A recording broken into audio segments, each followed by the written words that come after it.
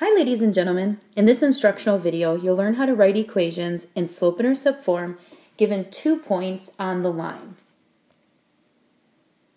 You will need your math notebook and a pencil to jot down some examples and notes, and your math textbook to complete some checkpoint questions that I'll share with you at the end of the video. Take a moment to pause the video and jot down this slide in your notebook. All right, ladies and gentlemen, to calculate slope-intercept form with two ordered pairs that are on the line, the first thing you're going to need to do is to calculate the slope. So this is just a reminder that slope is m equals y sub 2 minus y sub 1 over x sub 2 minus x sub 1. So step number 1 will be to calculate the slope. Once we have the slope, we can repeat our work from yesterday and we can calculate the y-intercept with one of the ordered pairs. All right, let's do an example. So the directions will look something like this. Write an equation in slope-intercept form for the two given points on the line. The first thing I will suggest to you is to label the ordered pairs. So 3 and 4 both represent the x values. So I'm going to label them as x, and because 3 is the ordered pair that comes first, I always label that as x sub 1, and because 4 is the ordered pair that is second, I always label that x sub 2. All right, then I'm going to do the same with my y values. 8 is y. I'm going to label that y sub 1, again, because it's in the first ordered pair. And 10 is y sub 2, because it's in the second ordered pair. All right, so I'm going to follow the notes that you just jotted down, and I'm going to calculate slope first. So what I'm going to do is I am going to write down my formula, y sub 2 minus y sub 1 over x sub 2 minus x sub 1. And I'm simply going to just substitute my values in. So y sub 2 is 10. So I'm going to do 10 minus y sub 1 is 8. So 10 minus 8 over x sub 2 is 4 minus 3. All right, so ladies and gentlemen, what I have here is 2. 10 minus 8 is 2 over 4 minus 3 is 1. So my slope is 2, or 2 over 1. So here is my final answer for slope. But again, I didn't finish because it says I have to write an equation in slope-intercept form. So step 1 is done. I calculated my slope. Now what I need to do is calculate my y-intercept. And from here, you just need one of the ordered pairs. And it doesn't matter which ordered pair you use. So for this example, I'm just going to use the first ordered pair. I'm going to substitute x in, or 3 in for x, 8 in for y, and m, I'm going to use 2. So I'm going to take that information and plug it into y equals mx plus b, just following my procedure from yesterday. So 8 is y, m is 2. I can put 2 over 1 if I wanted to, but I don't have another fraction, so I'm going to just leave it as 2. X is 3 plus b. All right, so from here I'm going to multiply 2 times 3. So I'll get 8 equals 6 plus b. I'm going to subtract 6 on both sides, and I'll get 2 equals b.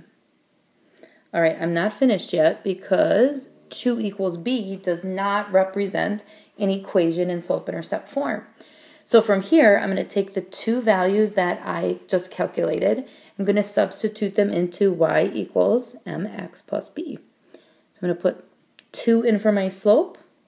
I just calculated that. And I'm going to put 2 in for my y-intercept.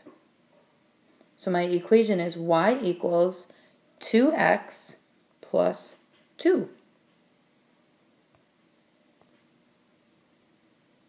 And that's my final answer. Just to be sure you've got that, let's try this.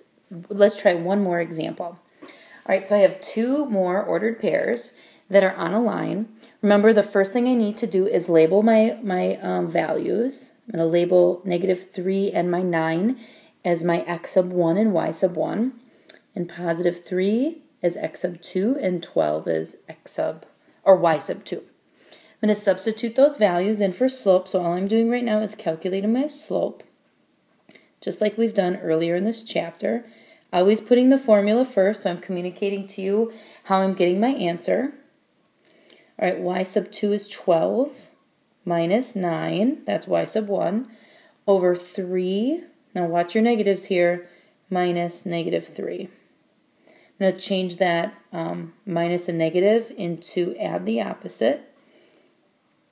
And when I do that, I will get 12 minus 9 is 3 over 6, which means my slope is a positive 1/2. I'm running out of room here, so I'm just going to put it off to the side. M equals 1/2. So there's my slope. Okay, and again, the directions say to write an equation of a line in slope-intercept form, not calculate the slope, or just calculate the slope. So now I have to calculate the y-intercept. So I can pick either of the ordered pairs, it doesn't matter. I'll pick the second one. And I substitute the values for x, y, and m into y equals mx plus b.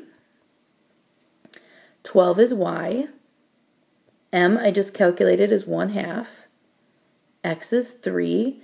And I'll leave b in for b because I don't know what it is. All right, so I'm going to solve. 12 equals half of 3 is 1.5.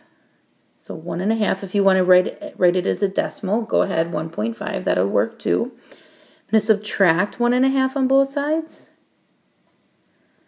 And 10.5 equals b. So there's my b value.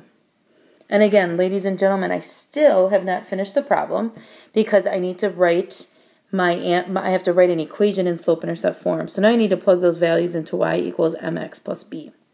So I'm going to plug in my slope, my 1/2 in for m, and I'm going to plug in 10.5 for b. So here's my final answer. Y equals 1/2 x plus 10.5.